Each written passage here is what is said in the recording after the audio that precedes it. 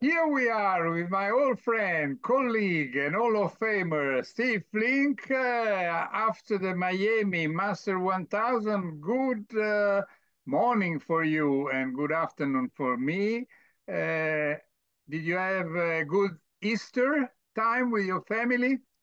I did, Ubaldo. I hope you did as well. And I know you're probably very sad this morning because you had to watch another Sinner victory, an Italian player. You don't really like it when the Italians win, right? No, a disaster, a real disaster. I mean, I really, after almost 50 years, I cannot bear this Italian winning so much, so convincingly. Because I mean, he lost 7 games in the last 2 matches, which means that he lost less than 2 games for each set.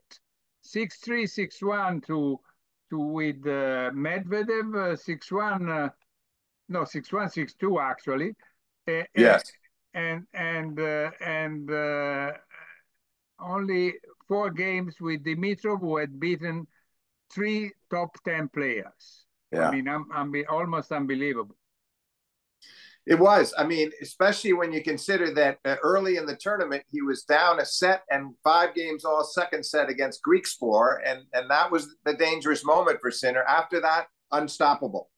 Yeah, And Ubaldo, it's a combination of things. It's his temperament. He's very calm on the court. He's very determined. Nothing seems to bother him.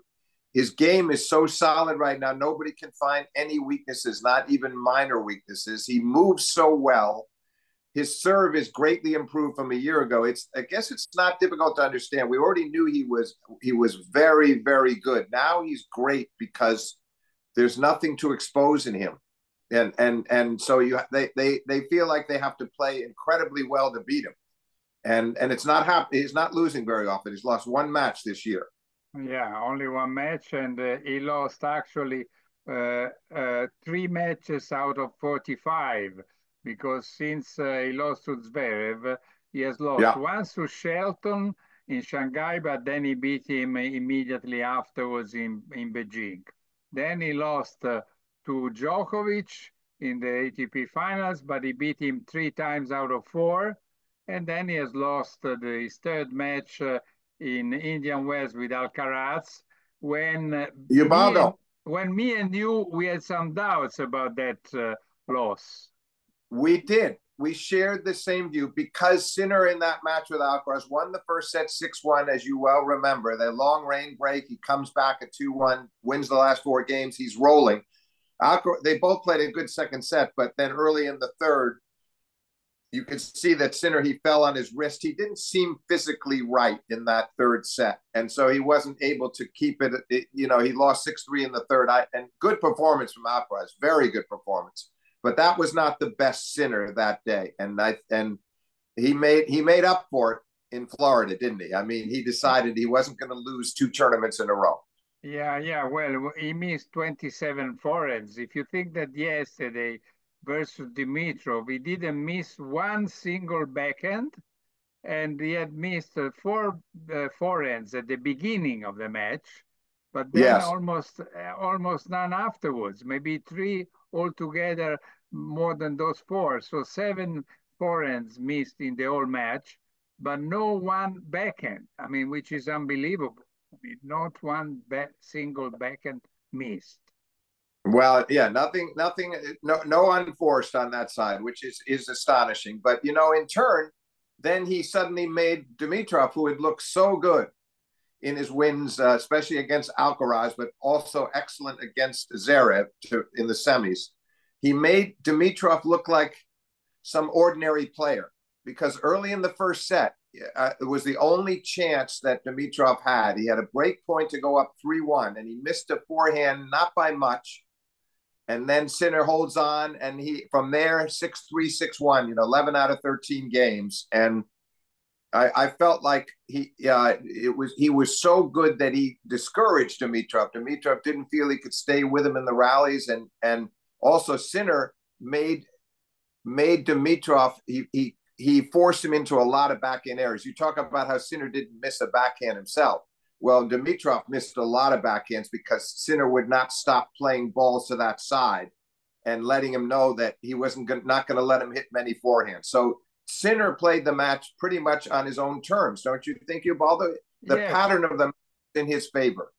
Yes, but we had our contributor Vanni Gibertini in Miami, and he did film the practice of Jannik Sinner, and he practiced with Darren Cahill, and there was a film of a video of let's say 1 minute, where Sinner was playing all one hand backhand sliced, just to practice the way he should have played later on with against Dimitrov. So he saw, I mean, his team and himself, they are so professional. They study all the details, and they are like chess players. They exactly know what they have to do, where to hit the balls, where to serve. When he played Medvedev, at the beginning, Medvedev decided to try to play aggressive. And instead of staying 5 meters behind the baseline, Medvedev tried to play close to the baseline. And then what immediately Sinner thought? He thought to serve on the body. He was serving right in the body of Medvedev. Medvedev didn't have the time to move and play his usual shots. And that is the cleverness of Sinner and the tactic that his team studies with him. Yeah, I agree. And let's face it, all of the other wins, it's 5 in a row now, but all of the other wins that he had over Medvedev were very, very close matches. 2 sets down in the Australian Open final. He comes back. Couple of finals last year. One was 6-6. One was 3 sets. Then in the semifinals of the ATP finals was another 3-setter. So all of the wins were well deserved, but they were close. To beat Medvedev 1-2. I mean, Medvedev has lost a couple of other matches in his career, only winning 3 games. That never happens to him. So yeah, I think I've never seen him, Ubaldo, look so discouraged walking up to the net to shake hands with his opponent. I mean, he knew he'd been totally outplayed, but it has to be very worrisome for him. Alcaraz beat him in straight sets, 6-1 in the Indian Wells final. Now this loss to Sinner. These guys are getting better and better. He's still in very consistent, but can he beat those two? And if Djokovic returns to form, can he beat Djokovic? I think poor Medvedev, who won the U.S. Open in 2021, is wondering when he's going to win another tournament again, and certainly wondering when he's going to win another major again. And we are talking about someone who is still number 4 in the world. Yeah. Can you imagine the others, those one behind him? I mean, how difficult should be. I mean, and then there is another thing I would like a comment from you. Okay, Jannik Sinner was asked many times just before his finals, do you know that if you win, you will become number 2 in the world and so on? And he was always trying to say that it was not so important for him, because he said what is important is that the end of the year, now I can be number 2 1 week, maybe again number 3 in another week, and so on, which is a fair speech, I mean, it's okay. We can agree with that, but in Monte Carlo, for instance, being number 1, it means that he will not be on the same side of Djokovic, and it could happen that Alcaraz will be, could happen, we don't know, the draw, could be in the same half of Djokovic. So to be number 2 gives him some advantage, or could give him some great advantage.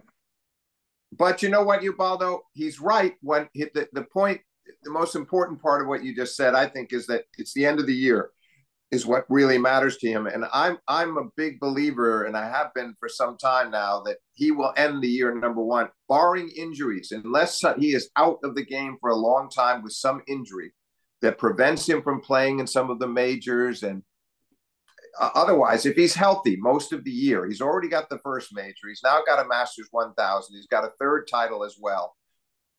He's going to win at least 4 or 5 more tournaments this year. He's probably going to win another major. Wouldn't shock me if he won 2 more majors. And I don't think that Alcaraz can keep up with that consistency. And Djokovic, I don't think is really going to try. He's not going to play enough. He's going to be picking his spots, trying to peak for the majors. He's already ended 8 years at number 1. He's not terribly interested in battling for number 1 again. His priorities are to add a few more majors if he can.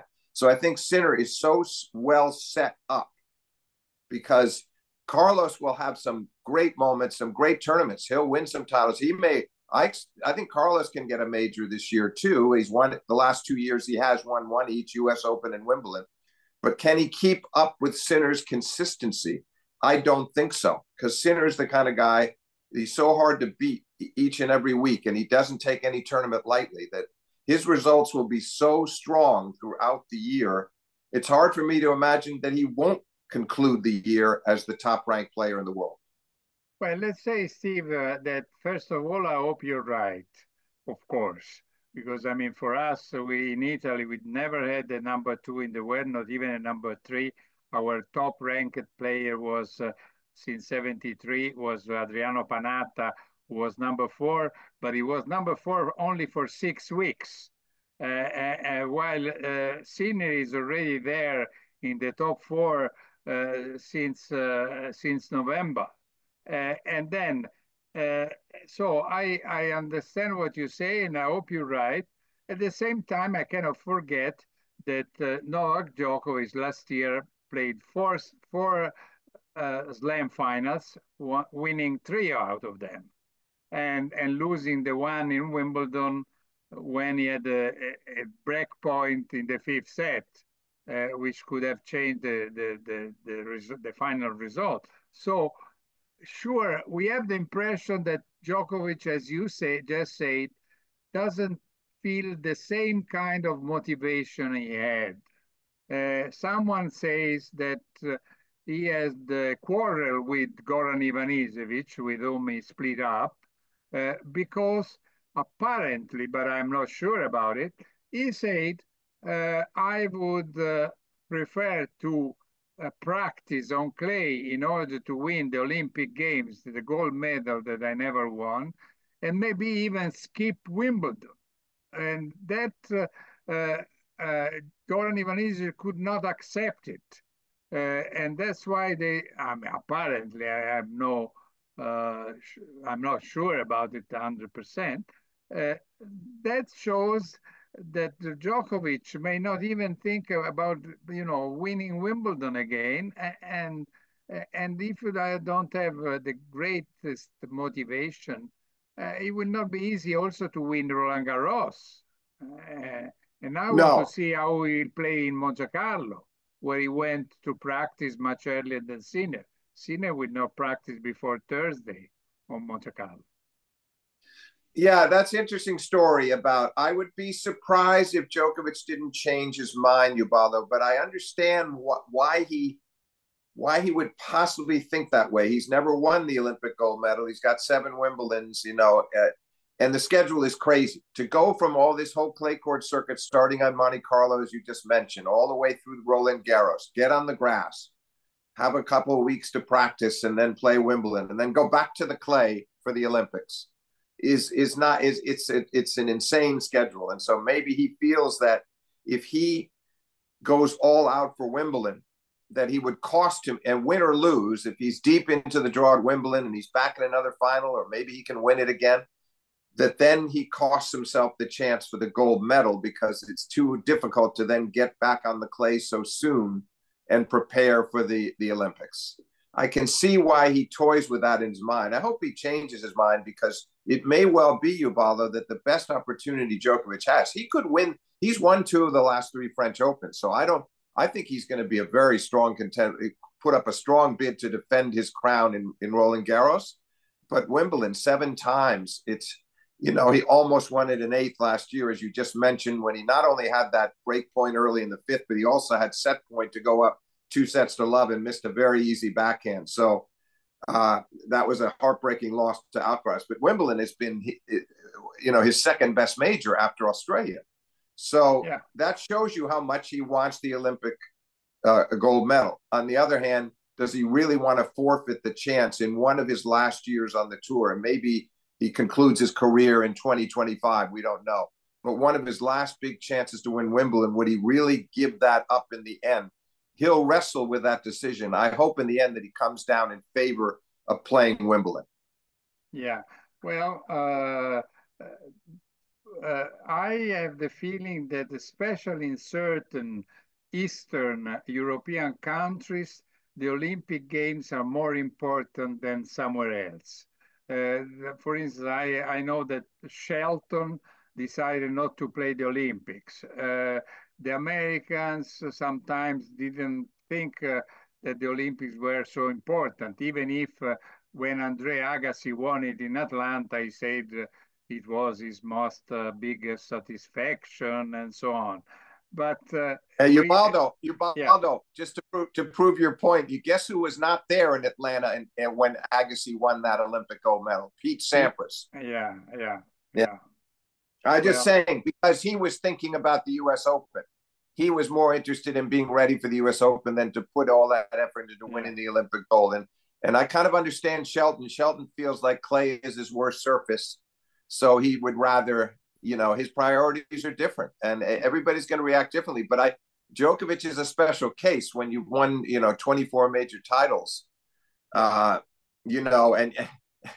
won at least 3 of every major, and yet you've never won the Olympics. That does mean a lot to him. I'm sure of that. I'm absolutely certain how much it means to him. Maybe going back 3 years, that he lost the famous finals at the U.S. Open with Medvedev because he was coming back from Tokyo, where he tried to play the Olympics, and probably he asked too much to himself. He did. He was playing not only singles but also mixed doubles in Tokyo, and with Stojanovic, I think. And then, and then, he lost. He lost in the semis. He lost in the semis, and he was destroying Zverev. He was up a set and 3-1, and then he lost 7 or 8 games in a row. The next thing you know, he's down 4-11 the third, and he loses the match, and he didn't even win the third place match against Carina Busta. So that was very disappointing for him, very deflating. Because it's interesting, Ubaldo, when he won Wimbledon that year for the third major, they asked him right after the match. Darren Cahill was doing the interview. What about the Olympics? And he thought it was 50-50. He wasn't really sure he was going to play it. Looking back, it's interesting because I think that really was costly. It's a long trip. He ended up being disappointed, not because if he would have won against Zverev, he would have played Khachanov in the final. A sure win for Djokovic. Yeah. So he let Zverev off the hook, and he beat Zverev, by the way, in the semifinals of the U.S. Open. He got even with him there in 5 sets. But yeah, that's a good point. They always have to. These are difficult decisions for the players, Ubaldo. The schedule is crowded enough every year, but when you throw the Olympics in the case of the last time, it was in the middle of the summer.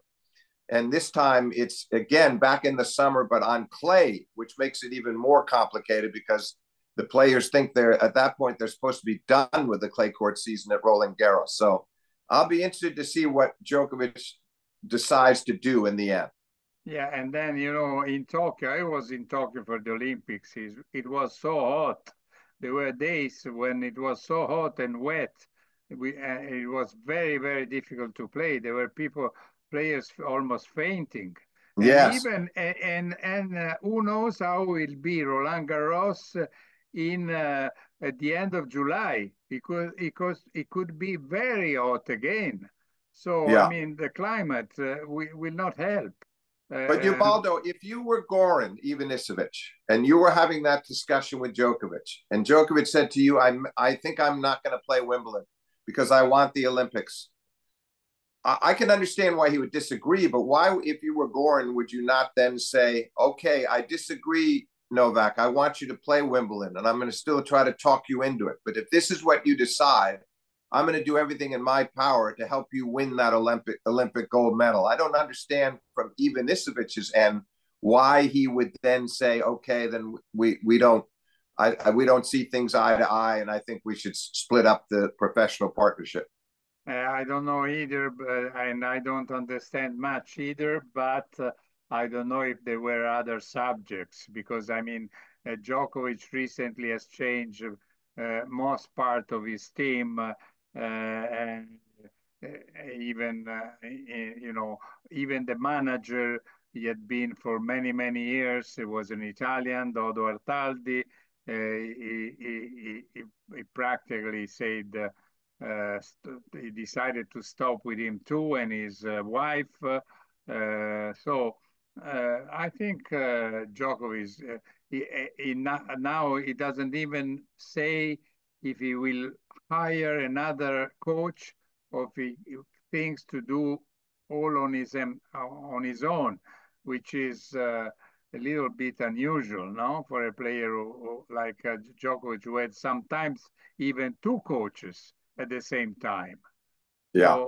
So that probably is changing his mind. He's changing his attitude. He likes to. He has two small kids.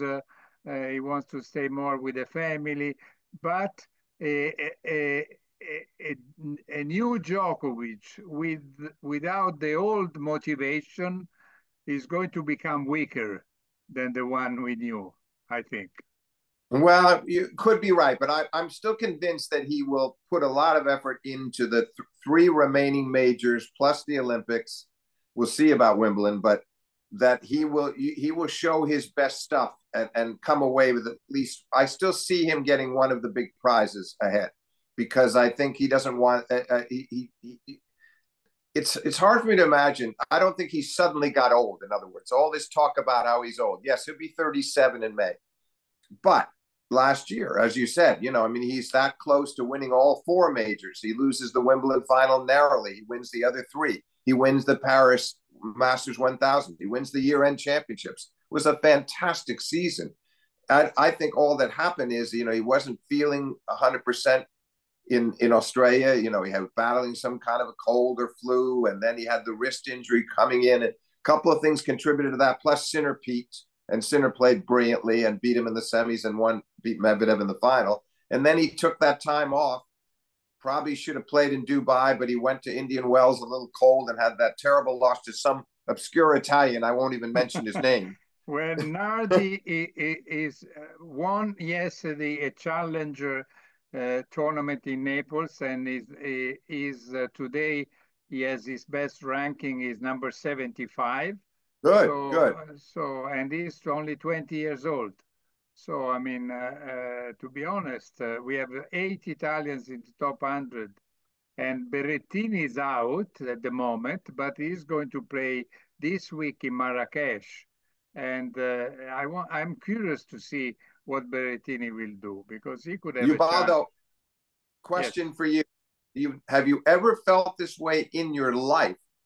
There's an expression called an embarrassment of riches, meaning you have so many, and that's what you have in Italy right now. This is a problem you've never had before, but I'm happy for you because you can see that Sinner will, of course, be the king.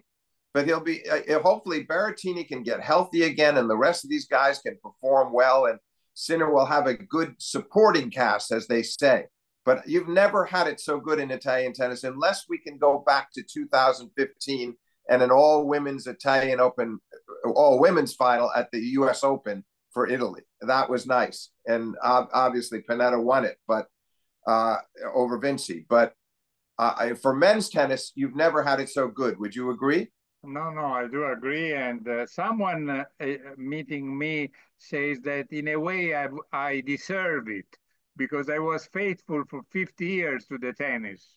And Yeah. after I saw my first Roland Garros was 1976 and Panatta won it, and I thought, oh, I am very lucky. Who knows how many slams we will win in the future?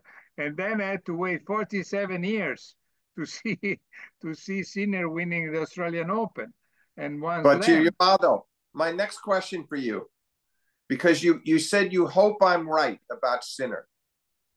Can you imagine a scenario where I guess the only realistically to me this year, given that I don't think Djokovic would play enough, I just don't see, as I said, I don't see him really going after the number one ranking the way he did last year. So to me, it comes down to either Sinner or Alcaraz. Medvedev would have a chance, but I don't see it for him either. I see him, 3 or 4 in the world where he's been. So to me, can you imagine a scenario where Sinner would not finish this year at number 1? Well, I'm curious to see how he will react to the clay season, because even if the clay season is quite short, I mean, last year he made semifinals in Montecarlo, losing to Rune, but then he lost to Cerundolo in Rome, and he lost to Altmaier in the second round in Paris, which means that if he does a little better, he will earn points in terms of rankings. And so I am optimistic, but I cannot forget that Carlitos Alcaraz, when he plays his best tennis, seems to have more variety, more, let's say, is probably less consistent because he can have ups and downs even in the same match, more than Sinner. But his tennis is probably more complete. Then I don't know. Ubaldo, I slightly disagree with you there. I think that Carlos is more spectacular with his shot making. Maybe he has a few more shots, more virtuosity, as they say. But Sinner is so disciplined. And to me, the biggest difference to me, Ubaldo, Sinner doesn't beat himself. Not these days, not anymore. He may be a few years ago. He will never beat himself, and he keeps his game at a consistently high level, and he doesn't have the ups and downs. That's why I can't imagine it won't be him at number 1, because Carlos I think will have some periods during the year where he's unbeatable, certain tournaments like he was in Indian Wells, but he'll also have days like he did against Dimitrov in this tournament where he was beaten really soundly. Great performance from Dimitrov, but Carlos lost 2 and 4. He was barely in that match. He came back from 1-4 down in the second, break point down all the way to 4-all, and still lost 6-4. He's sometimes too creative for his own good, and he can get in his own way. Sinner does not get in his own way. Sinner, right? And I also think, Ubaldo, that you won't see results like those you just mentioned on the clay this year. I'm not saying he wins every clay court tournament. He won't. But I think you're going to see much more stable results from Sinner on the clay. It maybe isn't his best surface. He's better on hard. But I think that he was in something of a slump there last year in the period you described on the clay. And the Rune match was a little bit disheartening because he was very close to very, very close match. Disappointing loss. But I don't see anything like that this year. I think he'll be right in the thick of things on the clay. And as you said, then he picks up a ton of ranking points. And then you get him back out on the grass where he was in the semis of Wimbledon and over to the hard courts in the summer after the Olympics. And I just don't see how we're not going to see him always in the latter stages, almost always in the latter stages, but also winning more tournaments than Carlos. Let's put it that way. Winning more tournaments and having more consistent results in the tournaments that he does not win. Yeah, you're probably right. You're probably right. In Italy, there was a moment when everybody was thinking, "Oh, Alcaraz is of another level," but then, and it was maybe a little exaggerated if you think that Alcaraz won the U.S. Open, but only after saving a match point versus Sinner. Right. But the progress that Sinner has done in the last 6-7 months, no other player has done the same. I mean, he's serving unbelievable. His shots are heavy. I mean, the players who play him, they say that they have to have a very strong arm to be able to react to his shots, and that is important. Then when he has to make a passing shot, he's never afraid to make it, forehand or backhand. He never misses a passing shot, which is normally difficult. Yeah, and made a couple of beauties yesterday. One forehand down the line pass and another backhand down the line against Dimitrov. And Dimitrov had that look. It was incredulous. He couldn't believe what he just seen. The speed and then the execution on the passing shots. No, he never complicates things, Ubaldo. He keeps things simple in his mind. He doesn't try to, he's not out there to have the fans standing on their feet because they saw a shot they'd never seen before. He's just out there to win, and he plays the right shot at the right time. And I just feel right now he's impenetrable. There's nothing that can phase him. That's not to say there won't be a few that he couldn't have some tough moments during the year, and they can lose confidence from a surprising loss. But I think he's pretty unshakable, and he the Cahill has been a big help to him in my mind with the way he thinks about matches. You talked about the preparation. Cahill also prepares for him by going and watching every match, scouting every match, every opponent. And Cahill, of course, as we talked about last time, he's in the television booth a lot too. So when he's not there for Sinner and he's calling commentary, he's watching Sinner's opponents and picking up even more information. So I think, he has a setup right now. He has a team around him, and he can count on them. And more importantly, he can count on himself. Yeah. And then, when you beat Medvedev 5 times in a row, okay, 4 times were close matches, and now not even close. Then when he won his first Masters 1000 in Toronto, he lost 5 games versus de Minaur. So he gets to the finals. He doesn't tremble. He doesn't. He's not afraid. He wins. He doesn't miss. 1 game or two. If he wins easy, and that is not normally. It doesn't happen to somebody who is 22 years old and in a way winning, making his first success. I mean, he's not there since 10 years with a lot of experience, but he seems experienced. That's quite strange. Yeah, he's mature, but he's mature beyond his years. He seems much more like a 27, 28-year-old than 22. Yeah. And listen, I feel like there would have been a big disappointment in Ubaldo if he hadn't won the Australian, because he was building for it and he'd beaten Djokovic in the semis. And if would have lost that match to Medvedev, it could have set him back a bit, but he didn't. He made a gallant comeback from 2 sets down to win it in 5. and now I feel that was a relief to him. And now he just feels like, okay, there's no pressure. I'm just going to try to win every match, every tournament I play.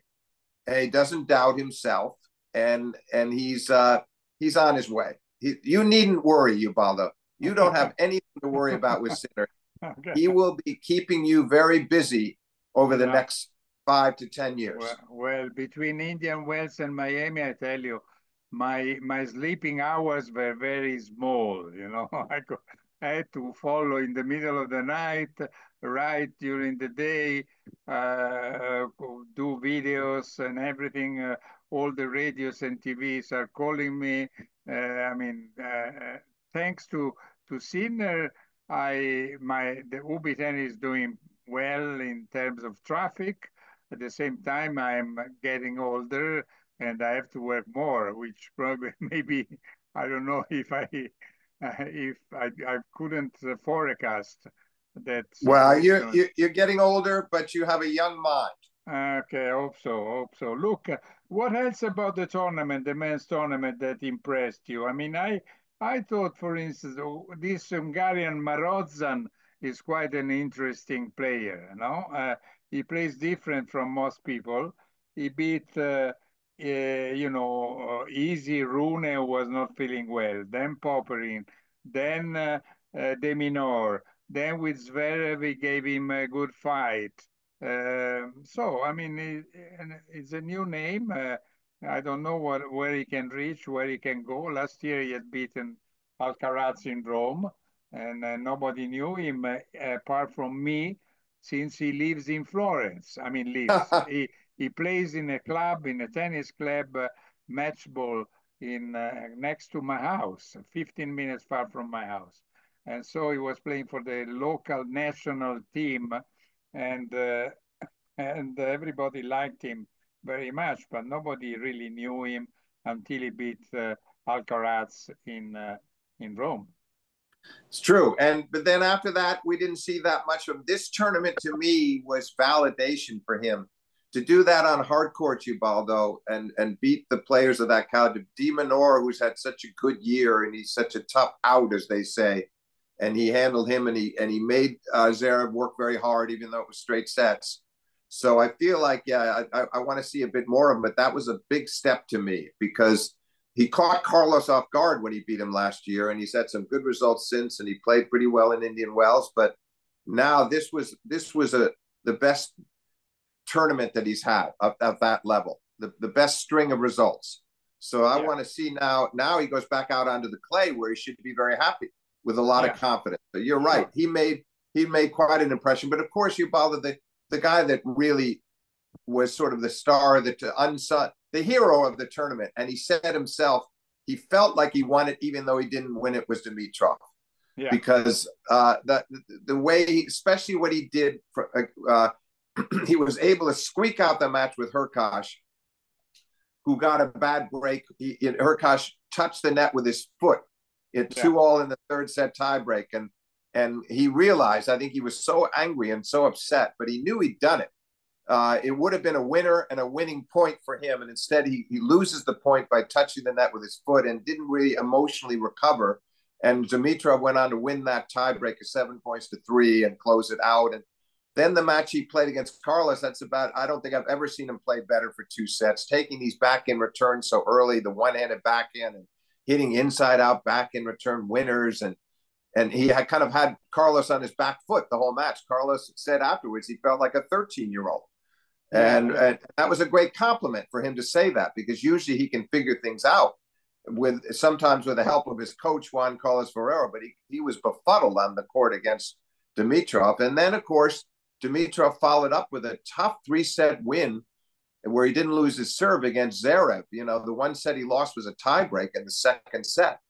So that was impressive to me, too, that he had no letdown after Carlos. Finally, in the final, Sinner brought him back down to earth. But that was, to me, much more about Sinner than it was about Dimitrov, where Sinner was so good, and he'd come off that win in the semis that we talked about over Medvedev. So I feel like Dimitrov, the way he played last fall, where he had wins over Alcaraz and Medvedev, and the way he's starting this year now and back in the top 10, and we saw him at number 3 in the world in 2017 when he won the year-end championship, Ubaldo. But I feel like now at 32, he's an even better player. Yeah. And I thought his run to the final was really the highlight of the tournament for me. Yeah, it is true. And we don't have to forget also that against Tabilo, the first round, the Chilean Tabilo, he was down 1 set and 5-2 in the tiebreaker of the second set. Yeah, there's a certain right. There's this writer I know from America. I can't remember his name. He did something for UB Tennis about that. He mentioned that match in his report for UB Tennis. I'm not sure who that guy is. He looks a little bit like me. But no, that's an important match to refer to, Ubaldo, because imagine that. It would have been a very disappointing tournament, out early. And the funny thing about that match is, yes, down a set and 2-5 in the tiebreak in the second, he pulls it out. He never lost his serve in the match. So he was served 23 aces. It was a very good serving day for Dimitrov. But in the first 2 sets, he didn't do enough on the returns, and he was getting outplayed from the baseline. So that was a critical win that got him going and then led to the string of matches we already mentioned. But I feel like he's very good on clay, Ubaldo. There's nothing wrong with Dimitrov on clay. So I expect some good results from him starting in Monte Carlo. Well, he will be 33 years old on May the 16th, which is the same day of Gabriela Sabatini's birthday. So I always remember the 16th May, because in Italy, we have a calendar where every day is baptized by a saint. And on the 16th May, the saint is called Sant'Ubaldo. You may not know that, but I didn't know that. So that's why I always remember the day of birth of Gabriela Sabatini, and now also the one of Grigory Dimitrov. Apart from that, there is another player that I always think that he could win everything, and he wins a little less than everything. And it is Sasha Zverev, because Zverev, in my opinion, has great qualities. Against Dimitrov, he was playing probably a little bit too much defensive in the sense that he was too much behind the baseline. And he has good shots. He has a great backhand, a great serve. He's not making all those double faults he was making years ago. But still, there is always something missing to him.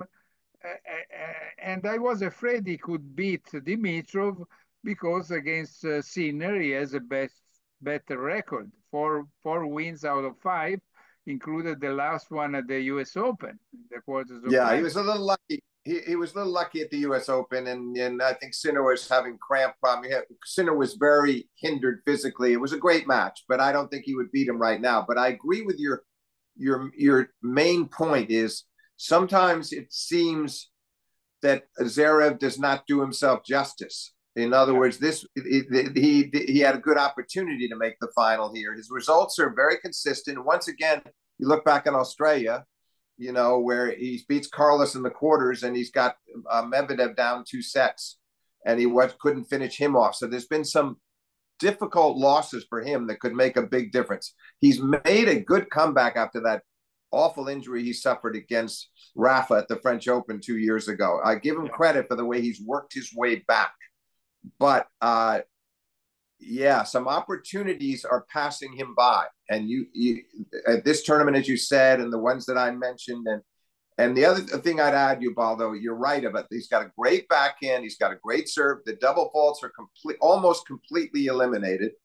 Forehand can still be a little shaky. And at the end of the first set of that Dimitrov match, on set point down, he hit a horrible forehand down the line, mishit that once in a while he loses faith in it. He seems to back off of it.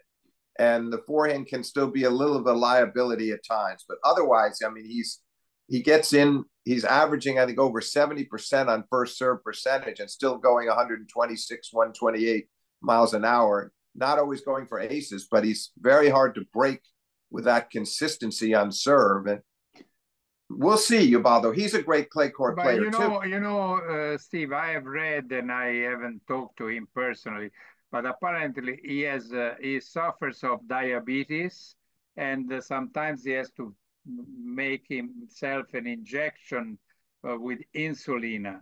I don't know if you call insulin. Yes, insulin, right. Insulin. And apparently, even during the match that he played versus Dimitrov, there was one moment when the TV showed him taking this injection, and someone had told him in other moments that he shouldn't do it on court. But then he said, I cannot, when I have my crisis, I have to do it immediately. So that could be an explanation why also in Australia or in New York or so, he has sometimes some letdowns, sudden letdowns.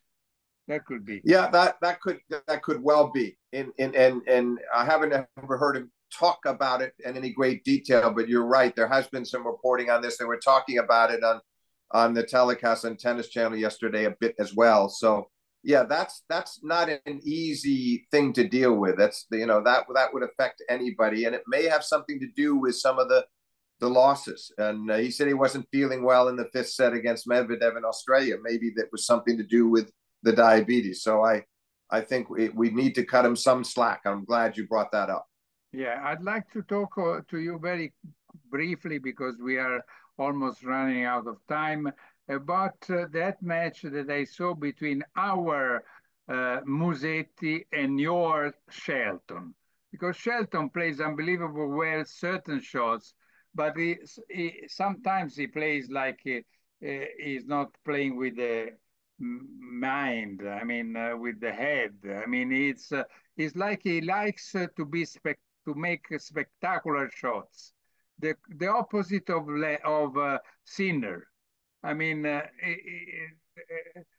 he wants to show off, play unbelievable strong serve, huge forehand, but then miss maybe 3 shots one after the other with no no strategy behind. What do you think?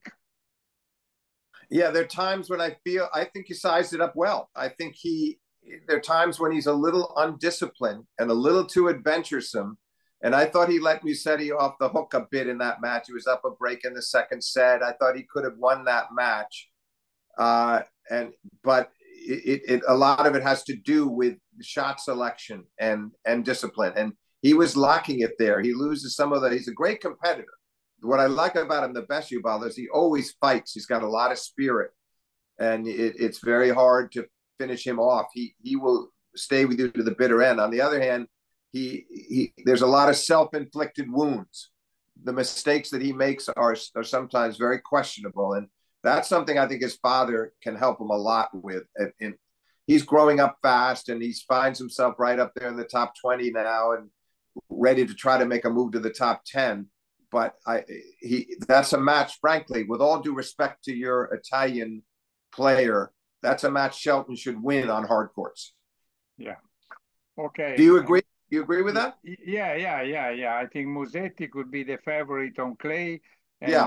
and the underdog on hard court. Instead, he won also on hard court, and that I didn't really expect. Also because Musetti had never won this year 2 matches in a row, and instead he beat Safiullin before, and then Shelton afterwards, and well, then he lost 6-3, 6-3 to Alcaraz, which was normal.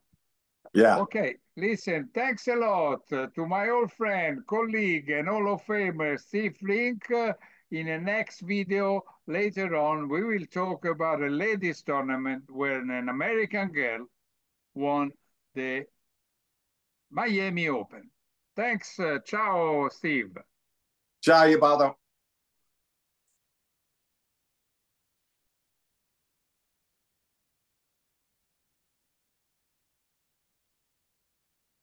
What did we do? 45 minutes?